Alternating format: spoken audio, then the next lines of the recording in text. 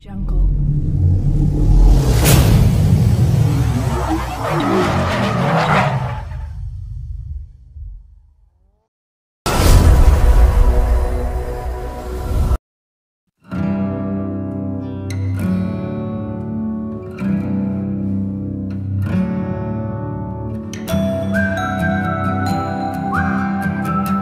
Hello everyone. Today we will learn about the basic tool which is pivot.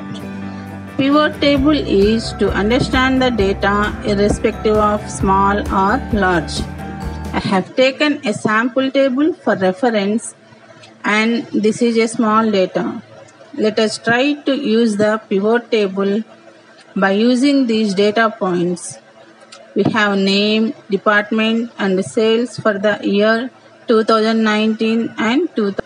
Now let us select the data by using Ctrl A and click on Insert Pivot Table, which will give us a window that shows the data range and location to insert the pivot table. Here you can select the new worksheet or existing worksheet.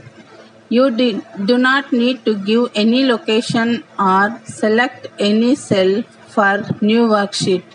But for existing worksheet, you need to select a cell so that the pivot table is created. Click OK once done. We have successfully created a pivot table. Let's create the pivot table right now. So let's take the name into the rows and the sale 2009, sale 2020 into values. This will give you the sum of the sales 2019 and sales 2020 for all the people whose names are listed in the rows. So now there is something which you can also see. It says like sum of 2019 sales, sum of 2020 2000 sales. That's the first thing. Secondly, coming to that, we can also try taking the department as in the rows. So instead of we get the names, we also get the department wise right now. So if you look at the screen, you have the department wise as well as sales basis on 2019 and 2020.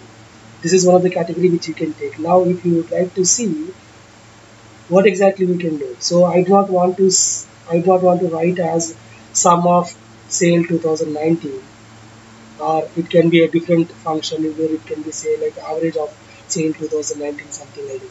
So for that, what I can do is I can right click on the sale, the sum of sale 2019. Then if you look at the screen, then I can go for that and write or remove the sum.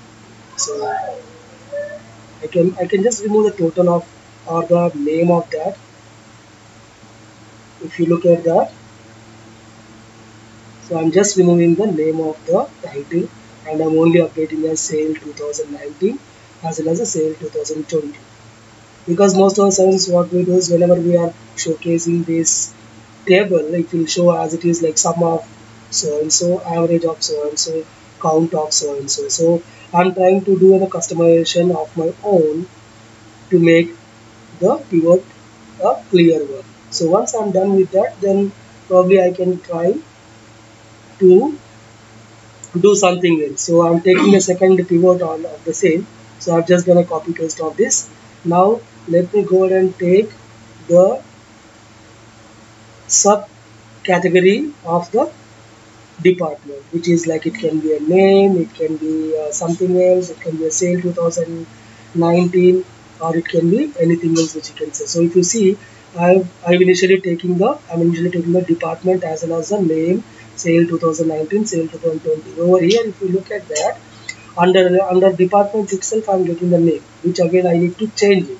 So for that, I'll go with the pivot options and select the pivot classic table, which will give you a different altogether style, which will use like department, side, name, and it's to the side you get sale 2019 and sale 2020. This is how I can do it.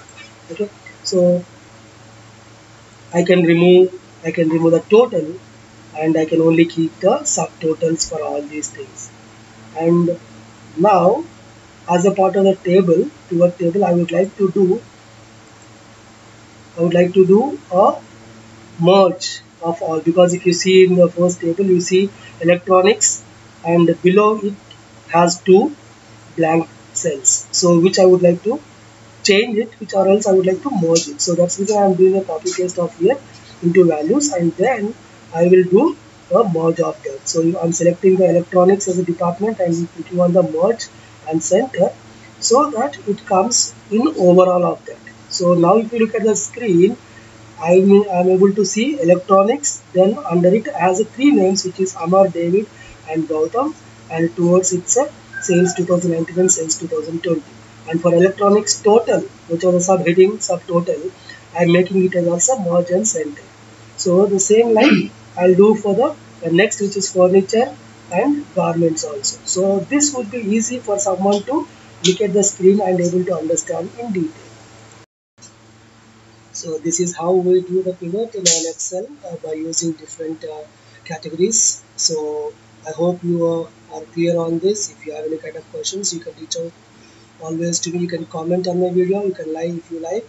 Please give a like, share and subscribe to my videos. Thank you very much, all of you.